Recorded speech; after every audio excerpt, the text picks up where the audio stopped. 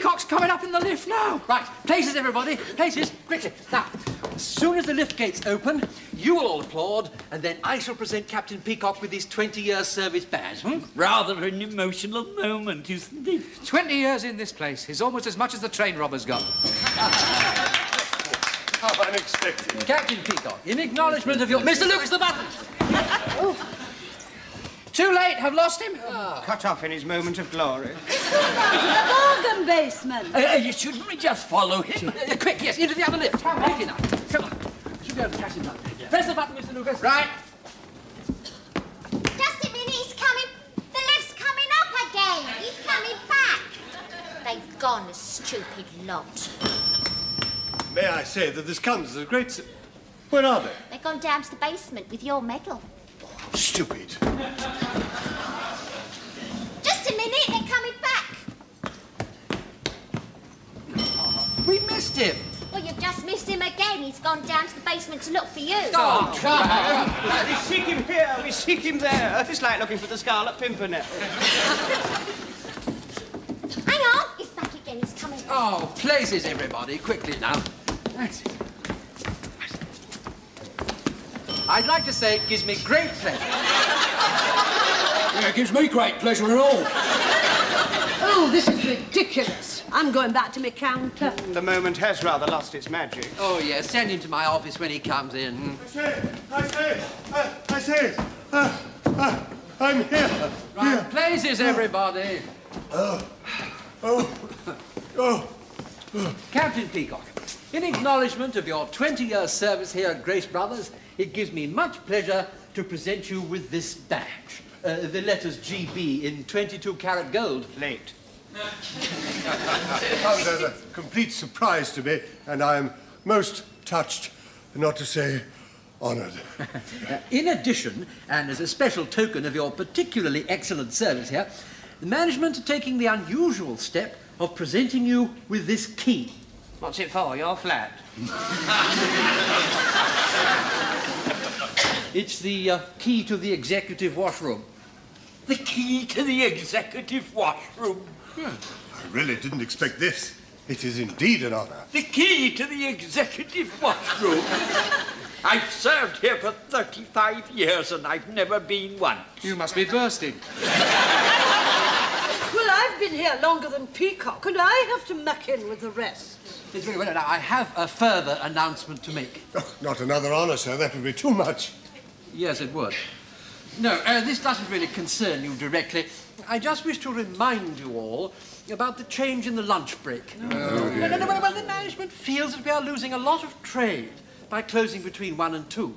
So in future, we will take our lunch break between 2 and 3.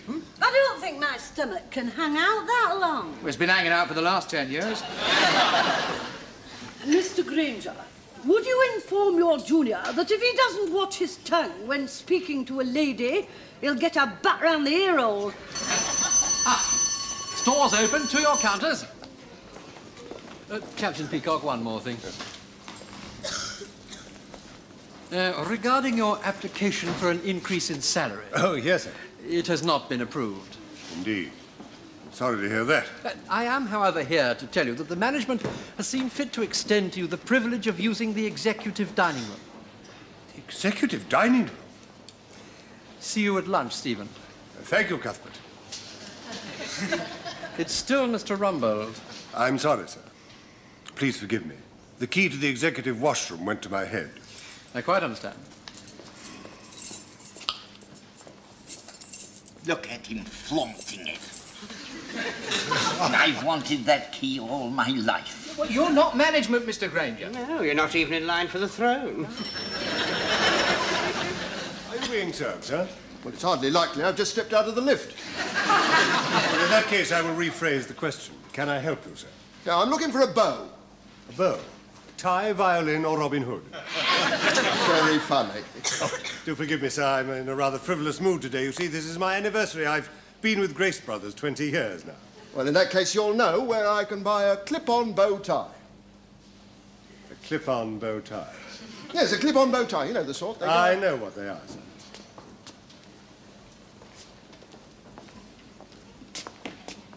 Mr. Granger, are you free? Yes, I'm free.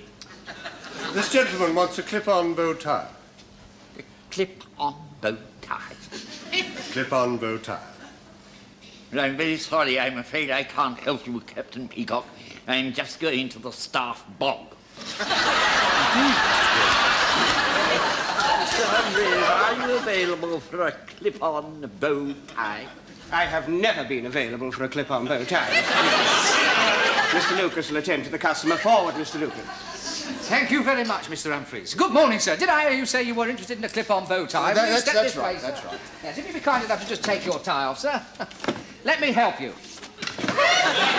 Now then, there we are, sir. One clip-on bow tie. The springs on these are very strong, you know. They're so strong we sell quite a lot as mousetraps. There we are.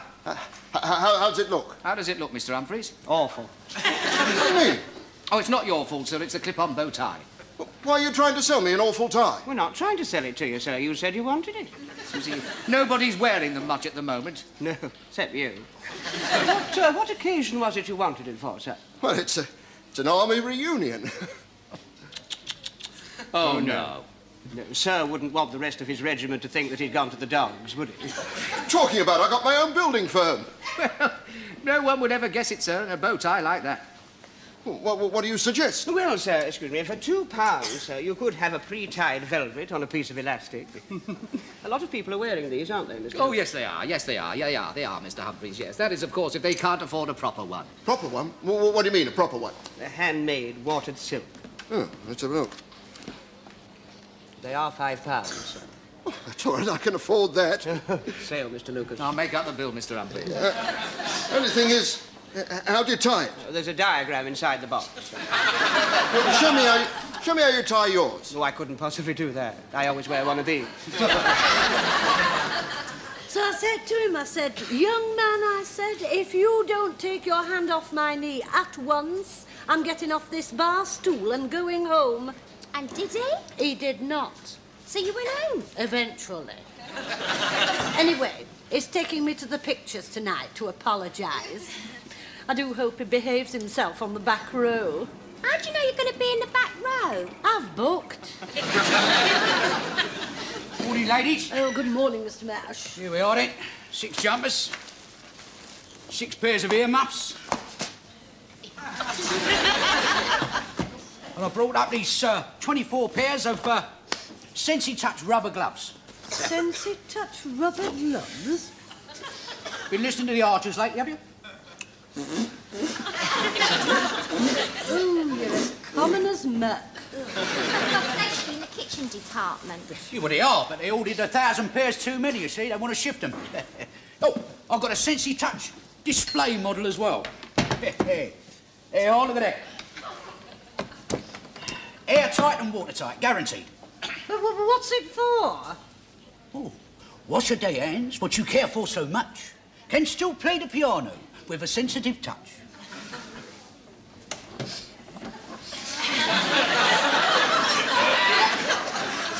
Did you ever see anything so awful in all your life? I don't make them, lady. I just deliver them, as the midwife said to the bishop. Captain Peacock? Captain Peacock! Are you free? Not at the moment, Mrs. Slocum. Can I help you, madam? No, thank you. Are you free now, Captain Peacock? Yes, Mrs. Slocum. Just look at this monstrosity. I have already seen this excellent display model, approved it, and given authority for it to be used on your counter. I see. Then I shall have to go through you to Mr. Rumbold. Are you sure you want to question the decision of your superior, Mrs. Slocum? Captain Peacock, you may have the key to the top person's toilet, but you are in no way my superior. And women live longer than men. I don't see what that has to do with it. I know, but I just thought I'd tell you. For the last time, Mrs. Slocum, do you wish to question my judgment? Yes, Captain Solomon Peacock, I do. In that case, I shall have to put the matter before Mr. Rumbold without further delay. Good. And may I say that I disapprove of your using this rude tone to me in front of a junior. Captain Peacock, I'm so sorry. Miss Brahms, would you mind removing yourself a few paces and covering your ears? Yes, Mrs. Slocum. Pompous twit. What will you do if Rumbold approves? I'm not taking any chances. Pass me the scissors. So, just once more. I think we're getting somewhere. A little bit closer. Up and over, make a bow. Through the hole, and there we go. It's quite simple, isn't it, sir? Now, I'll have a go on you. Wrong way. Up and over, make a bow. Mrs. Slocum, are you free? At the moment, yes. I have told Mr. Rumbold that you wish to defy my executive decision that the sensor touch display unit is suitable for your counter, and he has come over to give his executive ruling to dispose of the matter once and for all. Yes, well, I haven't actually seen it before, but I'm sure if Captain Peacock likes it, then it must be all right. Oh, it's right up Captain Peacock Street. May I show you? Please.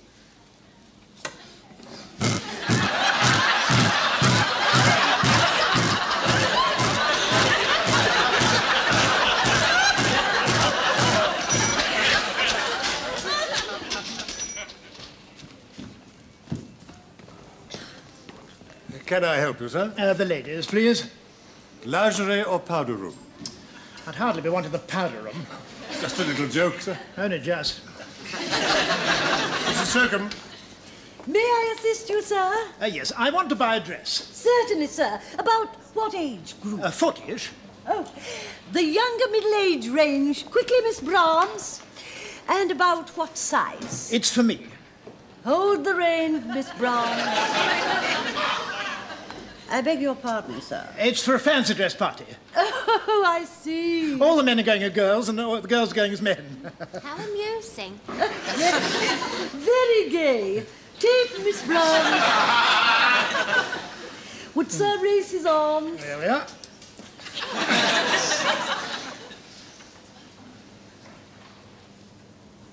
$42, including the spectacle case. Will Sir be wearing any padding? Well, I thought a couple of oranges would get a big laugh. Tangerines will get a bigger one. I want something under £10. Something from the cotton seconds, Miss Brown. From the maternity range. Can I try it on? Not in my department, you can't. You'll have to use the men's. Captain Peacock, are you free? You called me, Mrs. Slocum.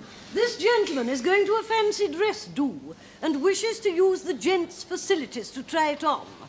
Yes, the gentleman's department would be more suitable. This way, if you please, sir. Thank you. Mr. Granger, are you free? I'm sorry, Captain Peacock, but I'm just going to have my coffee in the staff cave. Mr. Humphreys, are you free? I'm busy pricing my ties, Captain Peacock. The gentleman wishes to try on a dress. I'm free.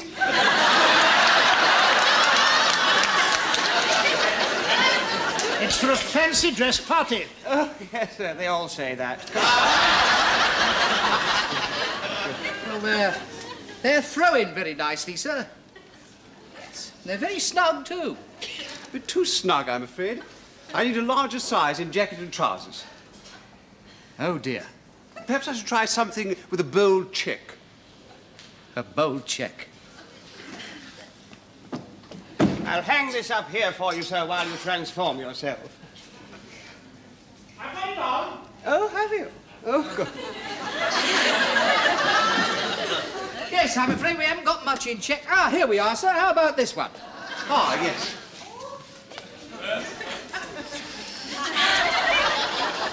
What do you think? Is it me? Well, it's certainly not the dress. You know, I don't know why men do it. He's going to look awful in a dress. Yes, he didn't look all that much in the trousers. Ah, well, there we are, sir. And there's your old jacket and trousers in the bag. Excellent fit. It feels worn in already. Yes, very nice, sir. We sold one of those to Robin Day the other day, you know. When he retires, he's going to work as the test card. What have you done with that check suit? Sold to my customer, Mr. Humphreys. Oh, our aid. They never should have let Mr. Humphreys fit him. He's been in there for hours. He's probably trying to chat him into an handbag. You just have to give me a new suit, that's all. Sorry, sir. I'll try and find you something. Look, you better wait in here. I can't. I'm dying to spend a penny. Oh, well, look, here. Hitch your skirt up and speak with a Scottish accent.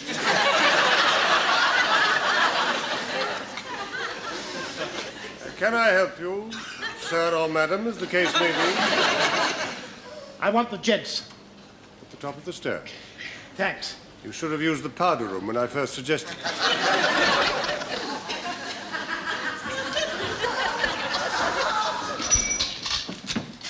What time is it? 1 o'clock. Oh, another hour to lunch. I wonder if Mr. Granger will lend me his chair. You do look a bit peaky, Mr. Humphreys. Well, I'm not surprised. I've had no breakfast. A friend of mine was supposed to do some shopping for me, and he let me down. This morning, I got up. I thought, oh, I wonder what's in the fridge. When I got there, the cupboard was bare. Well, that's not like you, Mr. Humphreys. It's not. I usually keep a bit of something tucked away. You never know when it's going to be a rainy day, do you? That's true. Anyway, I found an egg and I boiled some water, and, you know, could I find my egg timer? No. Right. So I picked up the phone and I dialed the operator. Did he know where your egg timer was? No. Surprise him. I'll smack your wrists in a minute. Anyway, I said to him, could I have an alarm call, please, at 8 minutes past? He said, it's 8 o'clock already. I said, I know that, but I'm boiling an egg. He got quite nasty, but he'd a very nice voice. Anyway, by the time we'd made it up, the water had boiled dry, the egg was like a golf ball, and I had to run for my bus. There must be something in the Factory Act. Delaying our canteen lunch is a contravention of human rights. Eating our canteen lunch is a contravention of human rights. I'm going to phone the factory inspector. I know how he feels. Oh, if my wind gets any worse, I'll have to hoist gale warnings. I can't stand this. I'm going to see if I can organise something. Oh, I'm starving. So am I, but I've taken steps to keep going. Quick, while Peacock's not looking. A coffee percolator. Yep, it'll be perking any minute. Oh, smashing. I could just do with that. Hang on, Peacock's coming. Looking forward to your lunch, ladies. By 2 o'clock, that canteen will seem like the Savoy. Yes, I'm sorry I shan't be joining you there as usual. Oh, going on a diet? Again? No, but not only have I the key to the executive washroom, but from now on I shall be taking my lunch in the executive restaurant. I just thought you'd like to know. Oh, you're Lord Muck now, aren't you? Yes. I'm rather looking forward to it. It'll be very nice to have a choice of wine with one's chicken fricassee. Oh, is that what they call the rissoles up there? I'm doing a rissole right now. When I was in the Western Desert, of course, we were trained to go for long periods without food and water. You learned it from the camels, I suppose. I was just making the point that I'm able to cope with the situation more easily than you are. Don't worry about me. My stomach can hold on as long as yours can. Rommel would have heard that from 10 miles away. Did you phone the factory's inspector? No, I had a change of heart. I've been very well treated at Grace's, and it won't be very long before I retire. I wouldn't like to be branded as a troublemaker. A word in your ear, Ernest. Yes, Captain Peacock. I'm sorry if my elevation to the executive washroom upset you. I could have refused it, but, well, that might be construed as taking a stand against the management. Yes, Captain Peacock. I think you'd be far better off standing with the management. I'm glad you see it that way. Oh, it's only just that I had hoped that one day I should have that key. Well, no hard feelings then, Ernest? Oh, no hard feelings at all. I'd be delighted if you'd have lunch with me today in the canteen. Well, I'm afraid I can't. You see, from now on, I have to take my lunch in the executive dining room. The executive dining room? The executive dining room? Glass of water for Mr. Granger. I don't want a glass of water. Where's that telephone?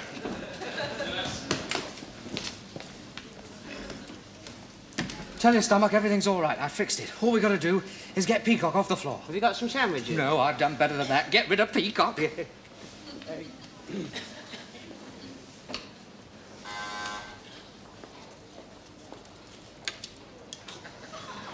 Slocum, ladies. Oh, hello, Mrs. Slocum. It's Miss Williams here, accounts. Could you tell Captain Peacock that one of his figures is in dispute, and we'd like to see him up here immediately?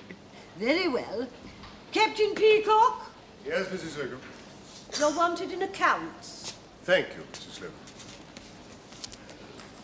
Mr. Humphreys, I'm wanted up in accounts. Are you really, Captain Peacock? Yes, Mr. Humphreys. Would you take over for me while I'm away? Would you like me to take over standing here or walking about? Don't be facetious, Mr. Humphreys. That's a perfectly proper question. And my answer is that I wish you to take over for me as floor walker while I'm away. Very well, Captain Peacock.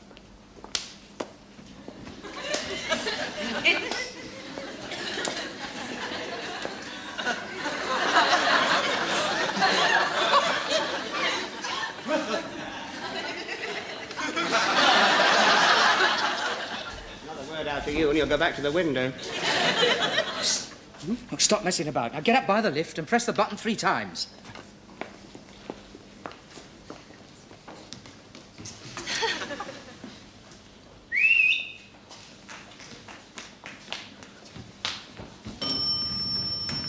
Welcome to Massey's Meals on Wheels. Get your soup off me. Mulligatawny or minestrone, steaming hot or already bloated. What a clever Come on in. Here we go then. Sorry, second sitting in 10 minutes.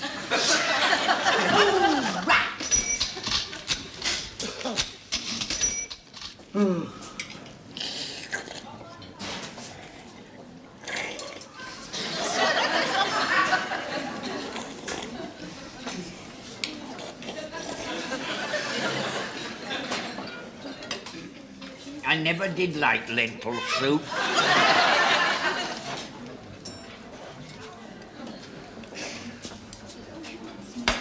What did you decide on? Shepherd's pie. You always did like adventure. When I went past, the flies were enjoying it. Oh, never mind. Put plenty of that brown sauce on. You won't see their footprints. I'm really going to enjoy this. What did you settle for, then? Melon ball. Unusual. Mr. Granger, would you take a whiff of this pilchard and give me your opinion? I'd rather not, Mrs. Slocum. It might put me off my rolled mop herring. But I can tell you one thing, Mrs. Slocum, about that pilchard. It's definitely dead. Yes, which is more than be said for that green thing what's walking across your lettuce.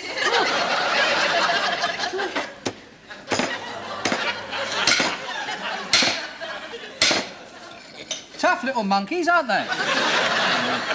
You have to be to eat that lettuce. Got it. Ooh, it's right. Put me off eating. It's giving him hell of an headache as well.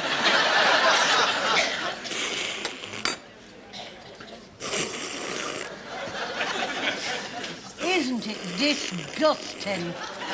That's nothing. He always eats his soup like that. If you want something really disgusting, get him some spaghetti. I meant the conditions in the staff canteen are disgusting. Fancy having to wait an extra hour for this. I don't think it'll happen again. Mr. Granger phoned the factory inspector. Well done, Mr. Granger. Yes, I did. But apparently Captain Peacock had complained earlier about the extra late luncheon. He said that it upset his desert stomach. Yeah, the inspector said they've got no right to make us eat late. Then he took one look at this place and went off to see young Mr. Grace. I shall be interested to hear his report. If he had anything to eat here, it'll be a loud one. I expect they're taking him to the executive dining room.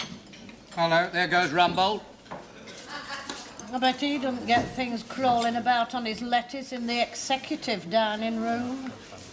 They don't care, you know, as long as they're all right. Yeah, it's all right, isn't it? Right? Nice bit of shepherd's pie, that. What are you doing, Mr. Mash? Well, I'm bending my knees, ain't I? That makes my bottom go plonk on the chair. It's called sitting down. This has always been our departmental table. Yeah, well, I know that, but as Captain Peacock's gone up in the world, I thought I'd take his place. There's a vacancy over there by the pig bin. Charming, isn't it, eh? One of these days, mates, we'll all be equal. Then I'll be in the executive dining room. Hang on, here comes Peacock. Oh, making his maiden voyage to the executive dining room. He didn't even speak to us. All power corrupts. Absolute power corrupts absolutely. Snorkel for Mr. Granger.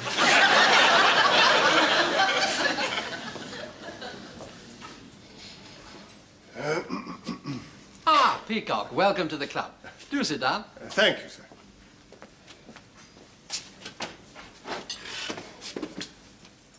Oh, this is very nice, isn't it?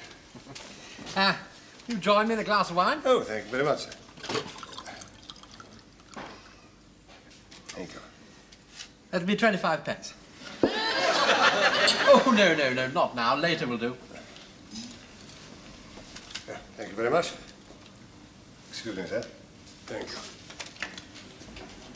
Soup du jour, lentil, laurel mop herring, la pilchard salad, et la shepherd's pie.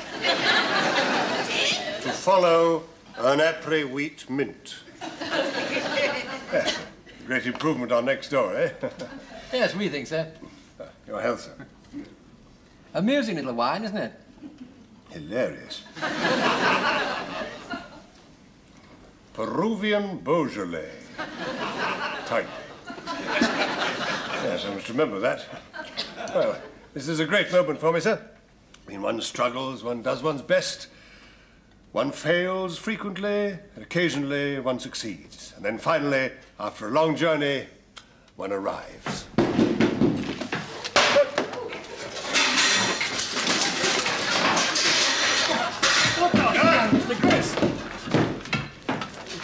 Don't get up. I'm sorry to spoil your lunch, but I'm having trouble with the factory inspector. Somebody from one of the departments sent for him, and it seems that the canteen is too small for the number of people using it. Yes, I was aware that it should be 100 square feet bigger, sir, but what can one do? Well, where there's a will, there's a way. I'm having the whole thing knocked into one. But what about the executive dining room? Oh, that's the least of your troubles. You've got to use the staff bog as well. Hurry on, boys. You're doing very well.